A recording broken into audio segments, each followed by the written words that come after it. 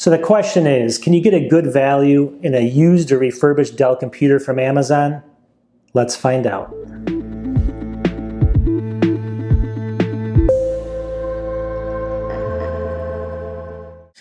All right, welcome back to my channel. And as you know, I usually do Mac videos or Apple videos, right?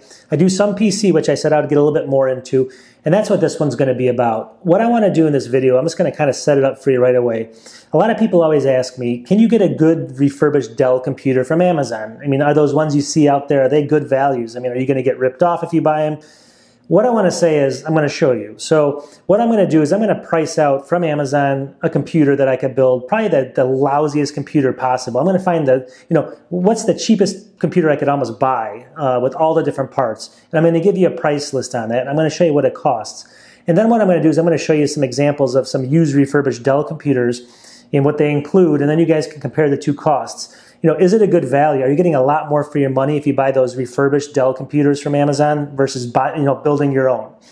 The question, obviously, I mean, again, these are more business-related computers. They're not going to have like massive graphics cards. So if you're looking for kind of a gaming system or something like that, this won't be for you. But for business or for your work or for anything like that you need Windows 10, possibly Windows 11, these are going to be great systems. So let me show you, without further ado, I'm just going to share my screen here. I'm going to show you the cheapest computer I can build that I could find almost, just to show you what the low end would be. And then I'm going to come in some pricing and, I'll provide you links to them and everything of the computers I think are pretty good values. And I'll show you the difference in cost and let you decide. So put in the comments what you think. Let's get into the video right now. All right, let's go ahead and start this video. So the purpose of this first part is just to show you what are some of the cheapest parts you can buy. And these don't all have to even go together. I'm just showing you what's the cheapest kind of motherboard, what's the cheapest case, just so we can kind of give a lowest cost system, even if they don't go perfectly together. This is not the system I'm building. I'm just gonna use it as a comparison to compare against some basic Dell complete systems you can buy refurbished.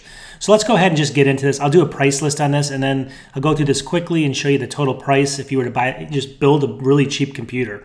So here's one of the cheapest cases. It's a DKE ITX case, $29.99. You can see it here. So it's very cheap. You can tell by this it's not going to be the best quality. It's got one review, so you're taking a chance with this. Let's go down the list here. So the next thing is a motherboard. And again, this may not even fit that case. It's not the purpose of this. I'm just showing you for a Dell, for the same kind of Dell motherboard you're going to be getting in the computers, I'm going to show you, you're going to be around $69 for that motherboard. So we'll add this to our list here as well. And let's keep going. So we need a motherboard. We need a hard drive. And the ones I'm going to be showing you, the full built-out computers, are going to have 256 gigabytes in them. So here we go. This is $34.99 right now for an A data, let's say. If we wanted to pick one up like this, that's fairly decent. They're anywhere from about 30 to 40, so I pick one kind of in the middle here at $34.99. So what else do we need in this build?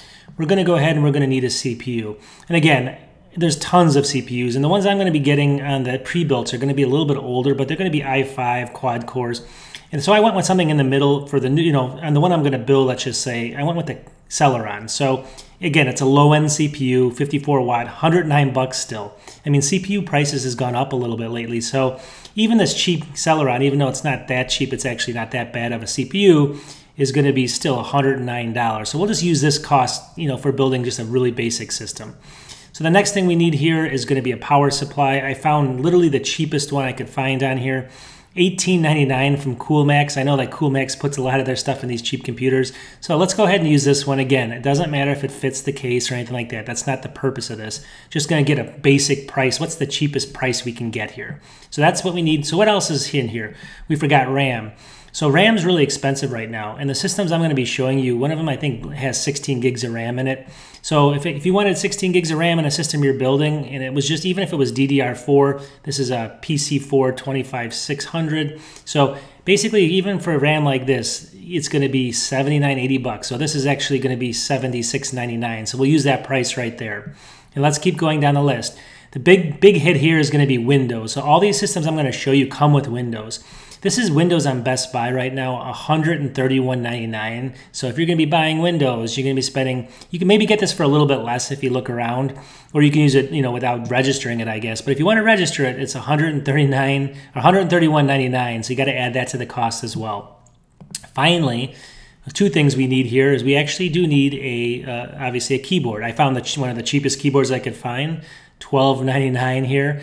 Not going to be the best. It's got pretty good review, but still, it's going to be a wired keyboard, so kind of, I wouldn't recommend this. Let's put it that way. And then finally, we still need a mouse, right? So 1063, this is an Amazon Basics mouse. And so you can see by just doing this, we're going to get to the end, but now let's go ahead and add all this stuff up. And this is just a total, like I said, some of the cheapest stuff I could find. And what does it come out to? What is the final cost on all this stuff I just showed you?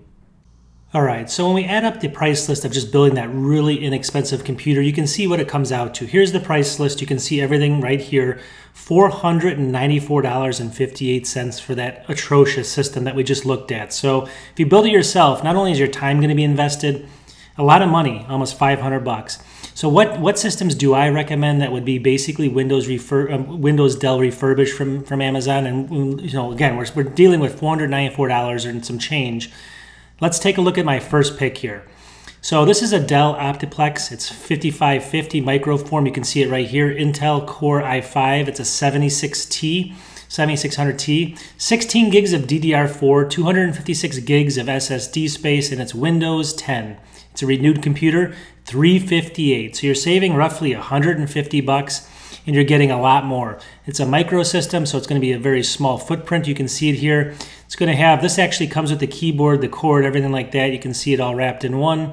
And it's a little bit newer system as far as just, well, it's not that new of a system. It is a refurbished system. Obviously, the CPU is a few years old. But compared to some of the other refurbs you get, this is a fairly, I guess, recent CPU.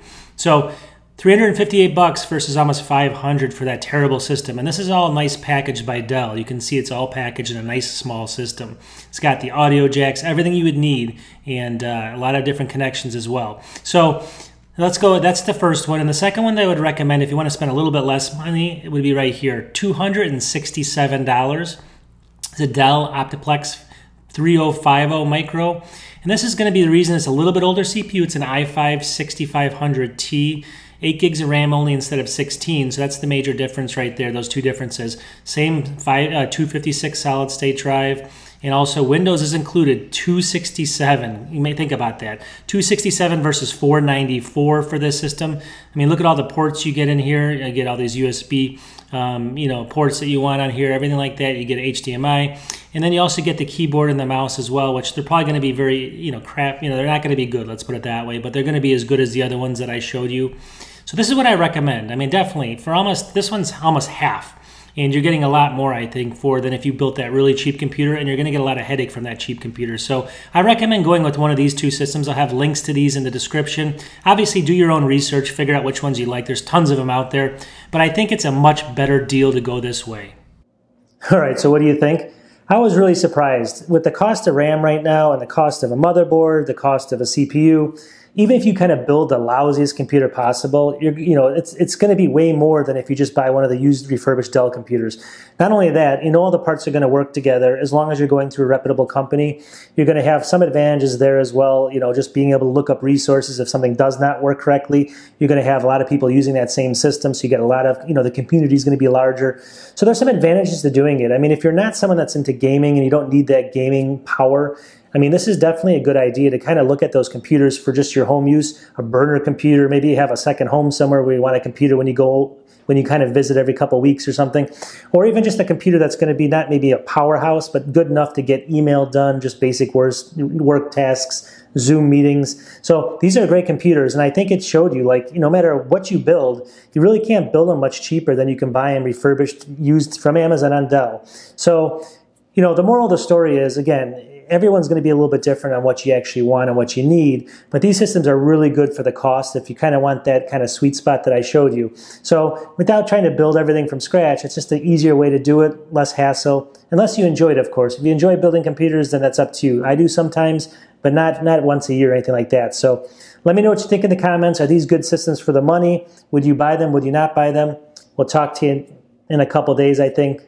Peace.